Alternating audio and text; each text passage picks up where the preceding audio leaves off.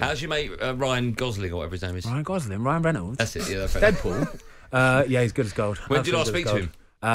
He still sends the odd text here and there. I'll send a little congratulatory text if the team are doing well or they get a few wins on the row or something like that. But we were talking about him today, weren't we? And you were genuinely intrigued as to whether he was just a normal bloke or it was a bit of a show, a bit of a put on. But no, he's not. He's lovely. I don't think he actually enjoys all the sort of glitz and glamour and fame and that. He just wants normality. To hear, that's nice. Fozzie, you know both of them, right? You speak to both of them. Is there a little bit of a different feeling when one texts you than the other? Yeah, a little bit. Yeah, a little bit. Who's the other one? Like Matthew McConaughey or something? What's his name? Rob McElhenney. Yes, it's the same surname. When he messaged you, is it like, oh, no? But when Ryan, it's like, ooh. Yeah, no, it's different. It's the other way around. He's the brains behind it. Rob is fully in. Like, don't get me wrong, they're both fully in. But Rob is, you can tell this is his baby. Genuinely, it's his baby, Wrexham is. And Ryan, I think at first sort of joined along for the ride and it was like, yeah, I'll help you out. And then he's fallen head over heels in for it as well. But he is a bit more of a kind of the relaxed one, whereas Rob is, no, we want to do something here. Are they best friends? No, they're not. They didn't even know each other. Before they started the Wrexham thing, he had never even spoken to him. He just sort of reached out and said, I'm going to do this crazy thing. Do you want to be part of it? And he was like, yeah, okay, cool. Oh, wow, that's unbelievable. I didn't know that. know. See, we're learning stuff.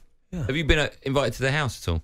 No, unfortunately. Have they bought a house in Wrexham? Apparently Ryan is. Yeah, apparently Ryan's looking to buy something round the corner. Yeah, a big bad boy. When you say round the corner, do you mean London? Yeah, something. I think they bought Wrexham. Yeah, they could do it. Yeah, you're right. I think they could do. I think he could himself. He's selling businesses for billions and all that, isn't he? Yeah, he sold not his whiskey. What was it? He's got a. He sold a. I think he sold a gin and mobile phone company as well. Right. Mobile like phone $500 million or something. Oh my goodness. I think he's a lovely fella. Yeah. How big are Wrexham's ambitions? If they do get promoted, will they be aiming for another promotion straight after, do you think? Yeah, they will. They will. I think these 2 years are doable as well. I think they could get promoted this season and they could get promoted again next season because I'm even when I signed last year in National League, I was looking around in the training pitch thinking, wow, you're not National League players, you're professional players, you're proper. You could be cutting it in League One, even the Championship. And they've added to that as well. The likes of James McLean, Stephen Fletcher, real proper Championship players. Elliot Lee, who was there already, Paul Mullen.